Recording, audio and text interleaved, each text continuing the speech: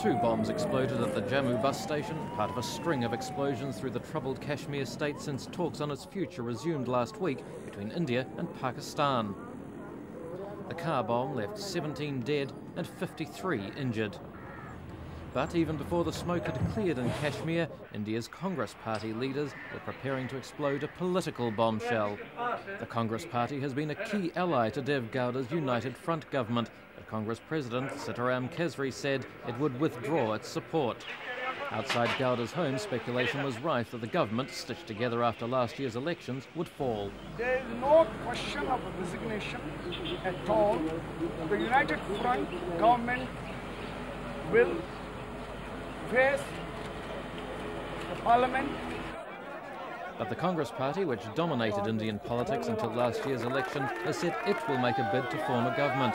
India could now be facing a fresh poll just 10 months after the last.